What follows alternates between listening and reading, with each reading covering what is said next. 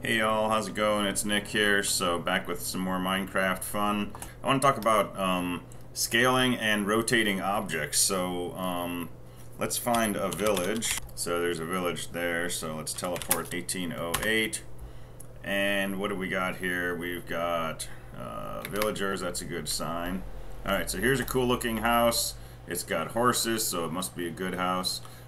Let's make a copy of this. So I'm going to use my mark feature. I'm going to go outside one corner and I'm going to say mark 1, which will mark that corner. And then I'm going to go up pretty high and make sure I'm beyond the opposite corner. And I'm going to say mark 2. And I'm also going to do a force load because I'm going to go pretty far away to play with this. And sometimes when you do that, the coordinates aren't loaded in the map. So force load, let's add current location. So that should be forced in. Alright, so let's go somewhere totally obscure. If I say copy, it should go ahead and copy that structure that we had marked. And there's, you know, a nice copy of that villager's house. We don't get to copy the animals, unfortunately, but, you know, that's not a problem. And let's see what's inside here. So, purple bed, flaming torch, some wood that I guess is the guest bed maybe, I don't know, and some cool windows.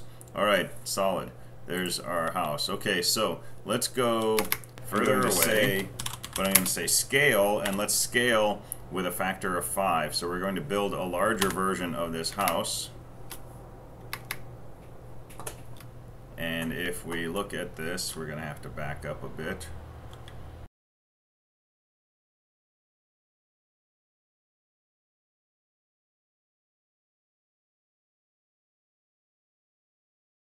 Turn the lights back on. And the setting sun kind of gives you an idea of the time. So yeah, so here's our scaled up version of this villager's house. And we can go inside. The first step is a bit of a drag, but you know, once you get in there, so there's pieces of doors floating, right? And there's the crazy purple bed that you can still bounce on. The big block glass windows.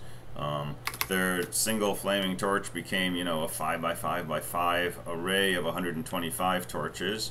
And their single door became, you know, 125 doors. Now the doors get stacked, you know, one block at a time, even though doors are supposed to take up 2 locations. So you can still open these doors, right? And if you really wanted to, you could get through them. But if you open a door that's below another door, the doors above it collapse. So that's kind of strange. And that's part of why we have all of these stray door pieces sitting around on the ground. But you know, this is a pretty cool structure, right? It's 125 times the volume, right? 5x5x5. I'm going to scale. Let me set the time back so this all happens in daylight. And I'm going to scale, but I'm going to specify a rotation of 45 degrees. So let's come back and find a place to watch this.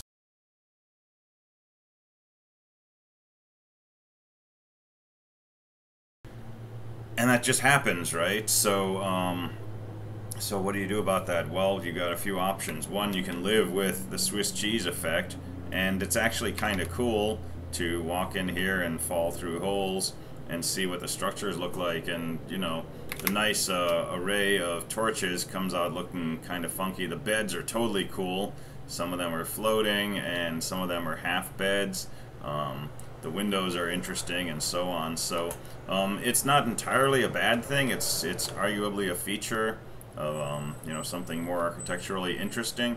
But anyway, you know, the gist is this is an off-axis house, right? So that's kind of cool. We can make these angled structures, and they come out, you know, with this sort of funky pattern. So what if we wanted to do a perfect rotation of, say, a 45-degree angled version of a structure? I want to clobber the bunny. There's so many bunnies. We'll try it over here. So I'm going to say scale with a factor of 5, 45 degrees, but I'm going to set the floating point flag to a 1, and now it's going to use floating point approximations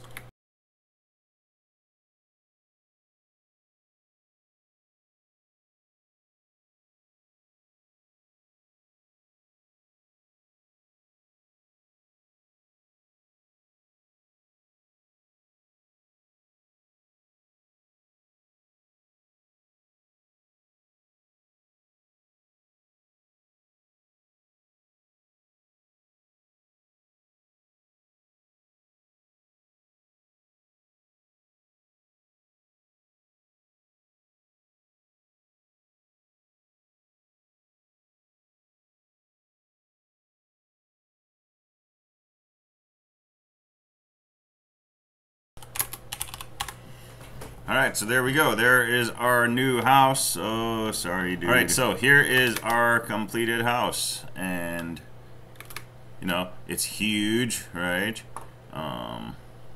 It's diagonal. And it's very, very cleanly built. So there's a nice array of torches, you know, scaled and angled. There's the cool beds. And so we've got, you know, stripy beds now, which is always awesome. Can bounce on those, and this structure is nice. We can go inside the torches, and we've got the doors, and the doors are nicely arranged, and you know, you can interact with them, but you can also just sneak out the side of the doors, maybe. Nope, maybe not, but you can sneak out the bottom. And yeah, so you know, here's the on-axis world. And here's our house, right? So nice clean 45 degrees, perfect diagonals. Comes out looking pretty cool, and all the locals seem to like it, which is always good. All right, so there's some of the stuff you can do. Hope you enjoyed that. I'll talk to you next time. Bye.